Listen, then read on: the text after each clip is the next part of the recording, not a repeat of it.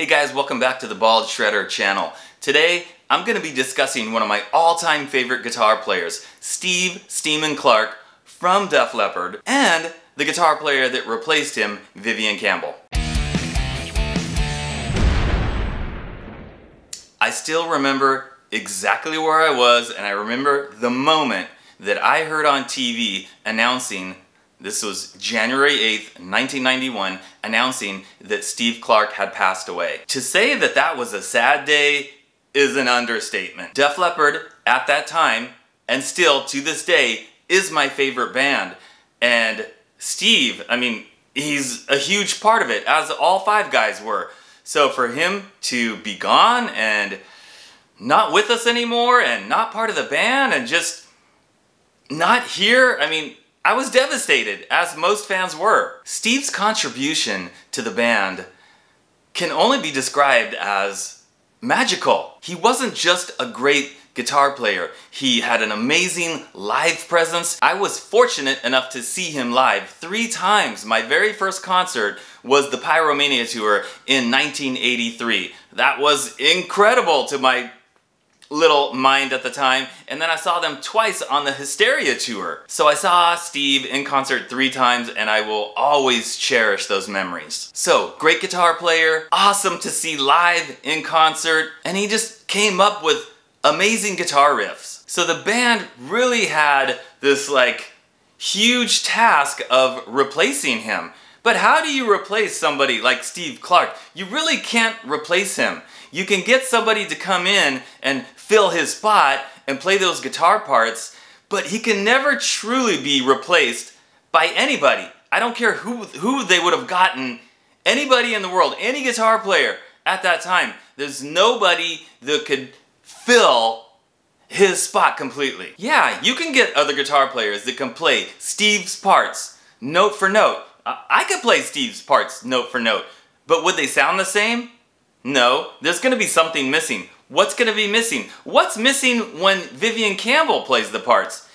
It's just there's some magic in Steve's playing that nobody can exactly recreate. And this is not a criticism on Vivian. Like I said, nobody can recreate that magic with their fingers. It's trying to copy another guitar player and do what they did exactly. In a lot of cases, in most cases, it's just not possible. So Vivian's a great player, he's amazing, he's done an amazing job, he's been in the band all these years, but I don't think there's any Def Leppard fan anywhere in the world that wouldn't want Steve to still be in the band, of course. And I guess that Vivian was not the only one that they considered. I remember reading back in the day, around the time that happened, that they had actually met with ex-Whitesnake guitar player John Sykes. And when I read that, I went, wow, that seems like a total mismatch, because he's kind of used to being like the star, and he might want to be the star. And you know, obviously I don't know John Sykes personally, but just he seems like the guy that would be want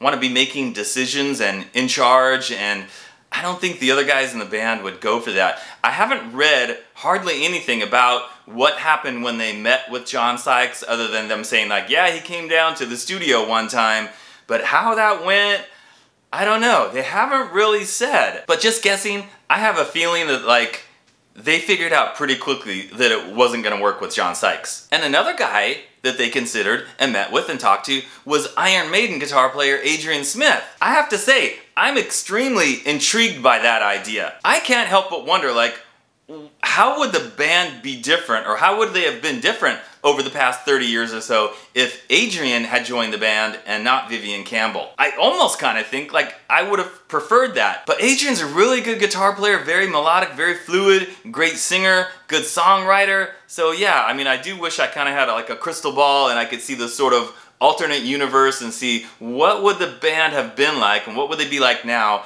if Adrian had been in the band. I do think though that if they had chosen Adrian and if he had joined the band, I don't think he'd still be in the band this day. I think he would have left Def Leppard after a while and gone back to Iron Maiden just like he did. Alright, so getting back to my original point, guys, you know, Steve Clark.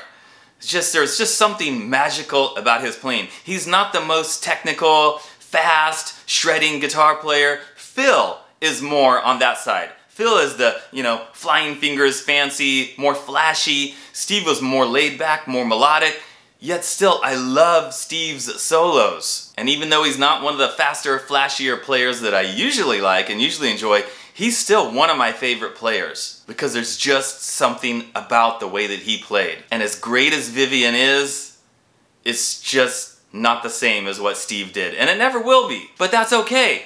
It doesn't have to be. Vivian does his thing. He's great, very good player. He's been in, several bands over the years. Dio, Whitesnake, Shadow King, River Dogs, solo album, and now he's also got his other band, Last in Line. So very good guitar player, very good singer, songwriter, very accomplished. But unfortunately, the magic of Steve Clark is just never gonna be in the band again. Alright guys, so let me know what you think in the comments. Do you understand what I'm saying when I talk about the magic of Steve Clark? It's really hard to explain, but if you know, you know. It was there. And what do you think about Vivian Campbell and the stuff that he's done in Def Leppard? And would you have been interested to have Adrian Smith join the band instead of Vivian Campbell? Or maybe John Sykes? I don't know. Definitely let me know what you think. And guys, if you haven't subscribed, please hit that subscribe button now. Thanks for watching, and I'll see you next time.